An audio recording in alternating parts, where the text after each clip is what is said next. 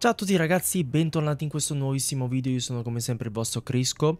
Oggi siamo qua tornati su Roblox, ma su un server che molto probabilmente riconoscerete molto bene perché ha fatto la storia del mio canale, Italian City. Infatti oggi sono qua per farvi vedere le principali novità delle ultime versioni uscite di Italian City RP nel 2024 e di farvi vedere inoltre un piccolo easter egg per accedere alla prima versione della mappa. Prima di iniziare però vi chiedo come al solito un mi piace, un'iscrizione al canale e mi raccomando condividete il video. Questo video è sponsorizzato da Instant Gaming, un sito dove potrete acquistare il vostro gioco preferito a un prezzo davvero bassissimo. Vi basterà andare sul loro sito, scegliere il vostro gioco preferito, pagarlo e riceverete la key per poter sbloccare il gioco. Se utilizzerete il mio link partner qua giù in descrizione darete anche una grossissima mano al canale. Come prima novità vi vorrei far vedere il luogo di spawn dei cittadini, che se vi ricordate bene non era per niente questo, ma era un parcheggio. Ci sono questi totem, questi bancomat che possiamo tenere premuto E per accedervi e per pagare delle persone o per ritirare il denaro oppure per depositare il denaro. Qui in alto a sinistra come vedete comparirà, qua a destra vedrete appunto quanto abbiamo dentro nel conto, quanto abbiamo nel portafoglio e il livello di tasse. E comunque qua poi ci sono le varie voci, deposita e robe così, e qua metterete la quantità di denaro che vorrete ritirare o depositare o mandare e poi fate su conferma. Appena usciti fuori dal lago di spawn potete trovare qua il famoso meccanico che appunto se siete entrati nelle ultime versioni Italian City RP sapete bene di cosa si parla di questo meccanico, e poi il negozio dell'Apple che questo qua invece non è cambiato, è rimasto sempre tale uguale. Come possiamo vedere sono stati anche cambiati appunto gli alberi, che dalle prime versioni Italian City RP onestamente a me piacciono molto di più questi perché sono molto più realistici. Fatemi voi sapere cosa ne pensate. E come potete vedere qua c'è la famosa piazza dello spawn, però quella vecchia. Intanto in sottofondo potete sentire gli spari. La mappa è stata arricchita con molti più edifici e le strade sono anche cambiate. Come vedete qua c'è un'apertura con delle curve e così via. E in più come vedete qua c'è il concessionario famoso, che onestamente questo lo adoro. In confronto alle prime versioni questo veramente lo adoro, però con qualche chicca in più. E se noi entriamo dentro possiamo interagire con questo NPC per poter acquistare poi i vari veicoli. Come vedete qua praticamente ci sono le varie liste con tutti i veicoli che appunto possiamo comprare. Dopodiché i veicoli, quelli comprati, li troverete appunto qua nel luogo di spawn classico. Se noi andiamo a premere qua, sempre qua a sinistra, ci verrà fuori appunto una lista con tutti i veicoli che noi abbiamo preso. Inoltre se avete il gioco settato a grafica abbastanza alta potrete notare questi raggi di luce che sono stati implementati con l'ultimissima versione di Italian City ed è appunto stato migliorato l'effetto di luce all'interno della mappa.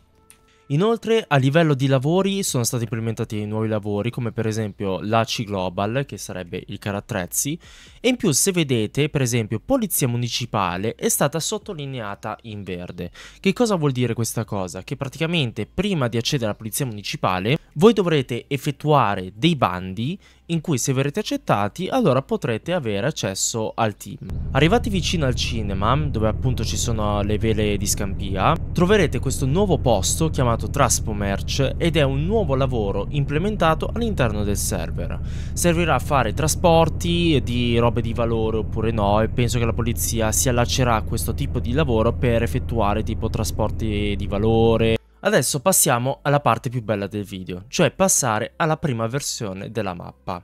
Come si fa? Dobbiamo praticamente andare in questo punto dove qua c'è la banca, appunto qua c'è il bar di Italian City e qua c'è la banca. Sul retro della banca prendete in considerazione queste montagne, seguiamo questo percorso fino a che non ci imbatteremo in queste impalcature che vedete qua. Dovrete tenere premuto E per appunto rimuoverle. Scendiamo giù e troveremo questo piccolo teletrasporto. Teniamo premuto E per un po' di secondi fino a che il cerchio non si completa. Poi a un certo punto la schermata ci dirà che è in caricamento e adesso probabilmente farò piangere qualcuno.